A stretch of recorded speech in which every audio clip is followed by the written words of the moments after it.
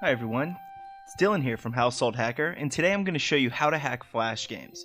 To get started, you just need three simple things. Cheat engine, which you can find in the sidebar. Go check it now, you're going to need that. You also need a Flash game. You can choose your favorite. We'll get to ours in a minute. Okay, actually that was a mistake. You do not have to prepare for the zombie apocalypse. Just a mistake. So you only need two things, okay? Now let's follow along. First thing you need to do is load up Bloons Tower Defense 2. Well, or your favorite Flash game. We're going with this one because it's an easy starter hack for Cheat Engine. So, once you get that loaded, also load up Cheat Engine. Now you're going to click the icon in the upper left hand corner. This is going to let you choose the process that you want to hack. We're going to go with Firefox because that's where we have the Flash game loaded. So once you have that open, it's time to check out the Flash game and see what you want to change.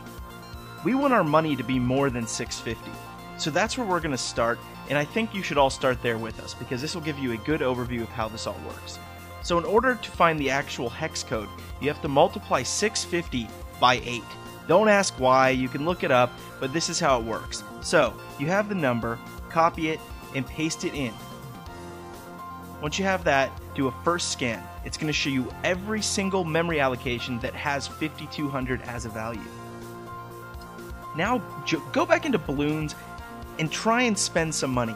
Just a little bit though, we just want that value to change because then we know which one is actually the one that holds the money. As you see here, after we spent some money, one value dropped. So if we send that down and we change the value by going to change record and value, we can up this number quite a bit. We're just going to multiply it by 8 a few times.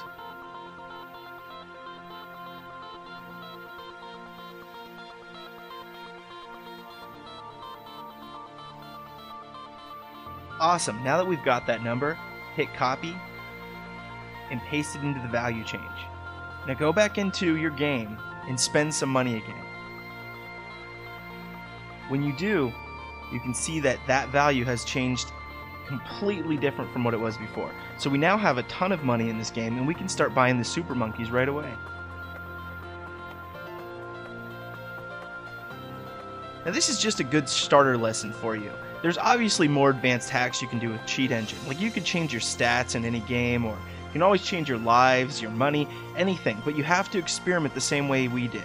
Basically look for a value and then go change it around and then keep scanning with Cheat Engine. It's really that simple. Hope you guys enjoyed it. We'll see you next time.